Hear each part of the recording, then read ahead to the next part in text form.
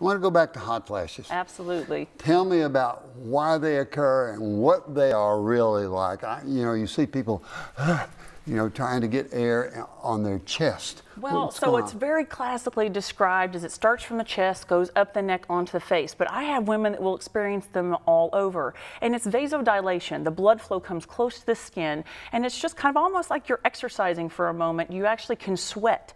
Women actually come to me and they'll say, hey, listen, I was in a meeting the other day and all of a sudden I turned bright red and I started to sweat under my armpits. And I can't do that. It makes me look like I'm nervous when I'm really not. They last typically a couple of minutes. And then sometimes because of the sweating, women can actually get very cold afterward. That's very different than women who will explain to me, oh, well, I'm just hot all the time, and they're hot for extended periods of time. That's typically a different cause. These are episodes that are defined over minutes and not over hours. How frequent? Well, they can be very infrequent or they can be very frequent. And that's the variability. Just like we're all different, that's variable from person to person. I'll say the vast majority of people, though, have milder to moderate symptoms. Those women who experience them 20, 25 times a day, that's pretty unusual.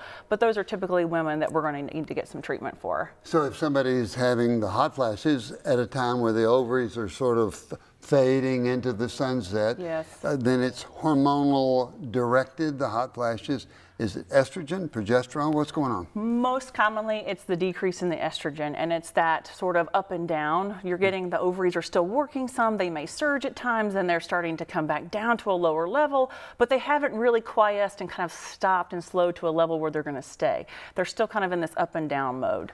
So if somebody's gone through menopause, 12 months, no periods, do they still have hot flashes? They can, Dr. Bob, unfortunately.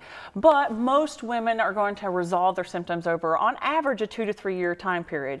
But as you and I both know in medicine, not everybody reads the rule books and not everybody follows the rules. And we do have a small percentage of patients, it's typically going to be less than 10 to 15%, that can experience symptoms long after they've stopped having periods.